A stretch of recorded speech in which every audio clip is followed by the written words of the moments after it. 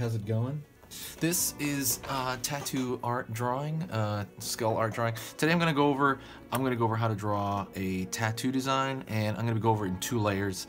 I'm gonna go over it in 1 sheet of paper, the structure, and then I'm gonna go over the detail in the next layer. It's gonna be for beginners, so if you want to learn, you know, tattoo drawing, you know, if you like tattoo design, any of that stuff, stay here and stay till the end of the video. It's gonna be relatively quick.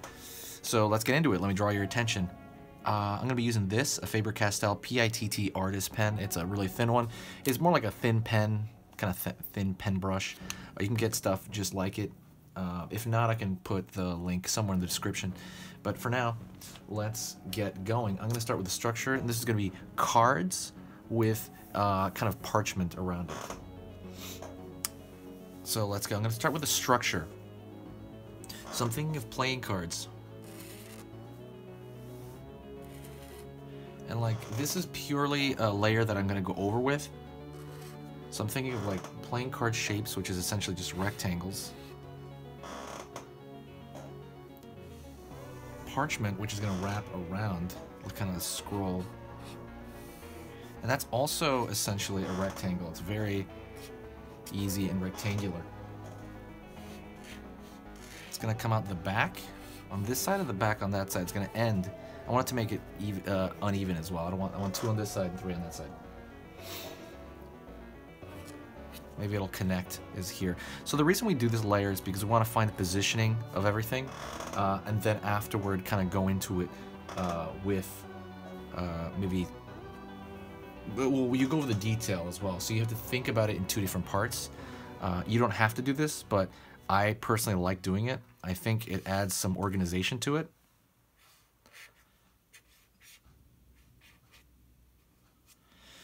And maybe the parchment's gonna go down and kind of wither away. So I'm gonna take this, right, and I'm gonna go and put this underneath my other piece of paper.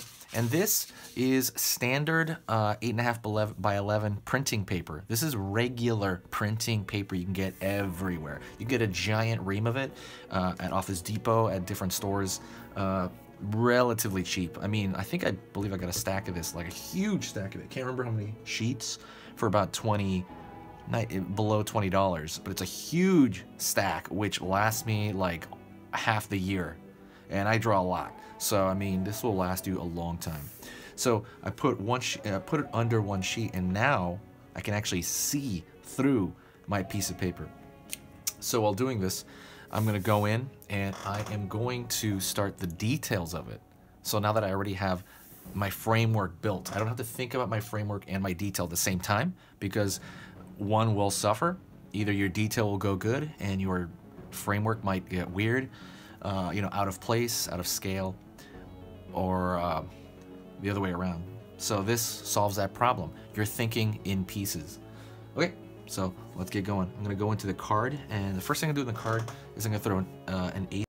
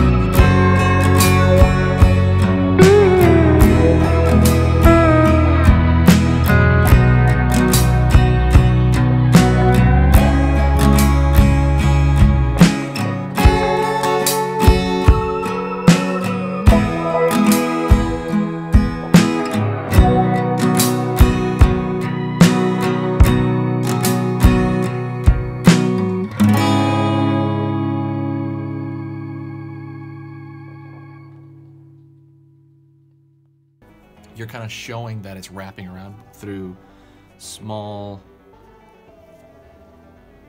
form. You're indicating the turning of form.